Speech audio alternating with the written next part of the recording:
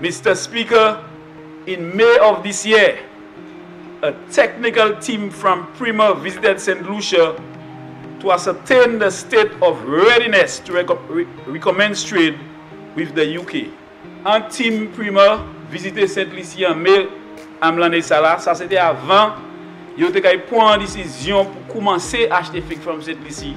Après yon l'année et demi côté nous pâté ni en manière côté nous kay vendre fig by l'autre pays. Et yo vini Saint Lucia, yo marché en ces plantations et yo vini garder pourquoi yo si nous t'ai pas oui. I am pleased to report that the findings have indicated that our visited sample farms were among the highest standards and comparable to any well-kept banana farm found in other parts of the world.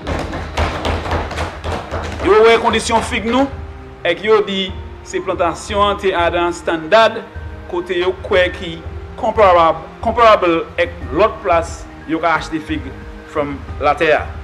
Mr. Speaker, it is based upon the external evaluation of the hard work of our banana farmers. Like, moi, oui, messieurs, toutes ces farmers là qui pointent en décision pour produire qualité fig là, plantation dans condition, côté nous de ça, faire prima way, nous pas oui, pour voir fig via l'Angleterre. And the hard work of our banana farmers, Mr. Speaker, the government, the Banana Task Force, and NFTO, that Prima was confident that we should recommence trade in the UK. Mr. Speaker, I am pleased to report to this Honourable House that we have recommenced the shipment of our bananas to the UK for the past 9 weeks. So in 9 semaines, nous commençons à voir fig via l'autre pays et Prima c'est des supermarkets là qui ont acheté fig from nous. Et moi je remercie le gouvernement Saint Lucia le parti, moi je remercie le cabinet là pour tout support nous bailler ces femmes NFTO pour faire ça fait.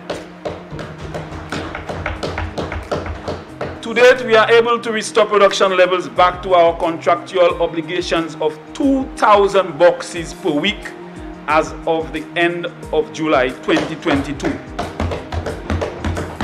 The hard work and commitment of our farmers, field officers, government, the Banana Task Force and the NFTO has paid off.